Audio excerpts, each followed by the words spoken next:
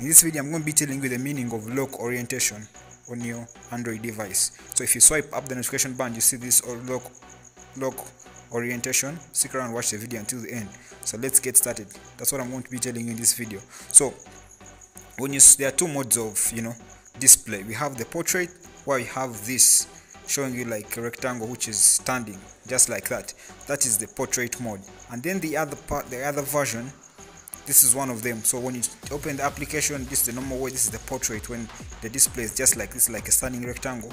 And then the other one is the landscape. So this is the landscape mode, whereby it auto rotates and the rectangle is just like that.